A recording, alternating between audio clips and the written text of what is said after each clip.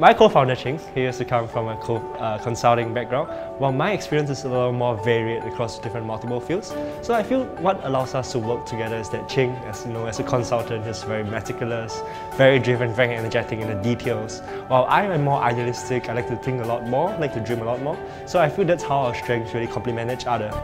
We got our motivation to start Dragon Healthcare when Ching's mum actually had cancer a few years back. So I mean, even though it's currently in remission, it's already treated, we find that there was a lot of inefficiencies, a lot of delays, and there was no easy way to manage all the information that was available to them. This made us realize that if Ching's family at that time actually had access to all the medical information they had, their whole treatment process would have been so much easier, so much faster, and definitely way more cost efficient for them.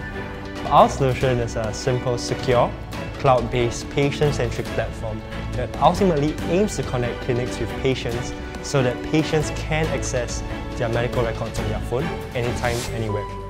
Our goal is to build the largest patient health repository in Asia, and we ultimately aim to use this information, with patients' permission of course, to aid in research efforts as well as help in the better pricing of healthcare premiums. The Accelerator program has helped us in numerous ways. The first way it helped us is that it connected us with very important stakeholders in the healthcare industry, such as AIA and Konica Minolta. It also helped us gain a much deeper perspective of the healthcare industry through the mentors that we have spoken with.